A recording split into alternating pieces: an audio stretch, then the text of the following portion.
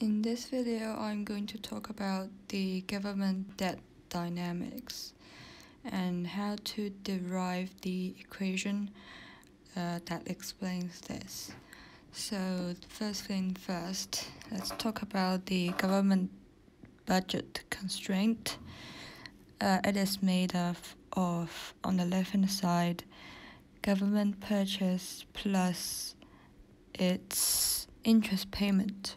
And on the right hand side, it is tax plus new bonds, which is budget deficit, because if you rearrange this, you move t to the left hand side, then you see delta b is g plus rb minus t, which is what it has to pay out minus what its revenue is.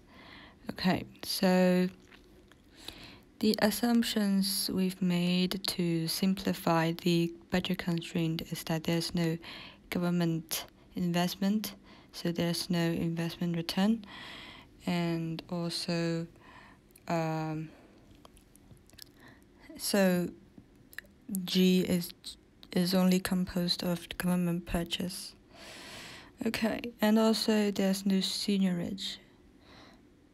Okay, now we define B, small b, as big B over Y.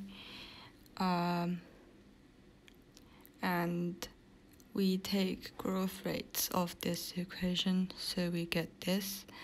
Now we substitute delta B in from the budget constraint, and also we define G as the growth rate of Y.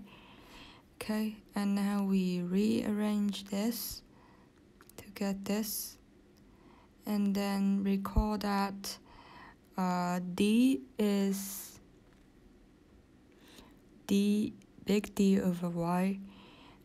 So sorry, I forgot to define D here. D is the primary budget deficit. So look at this equation here. D is G plus RB, so it is this delta B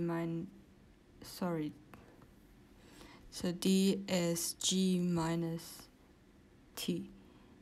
Yeah, it is the debt the government has to pay back minus the interest payment.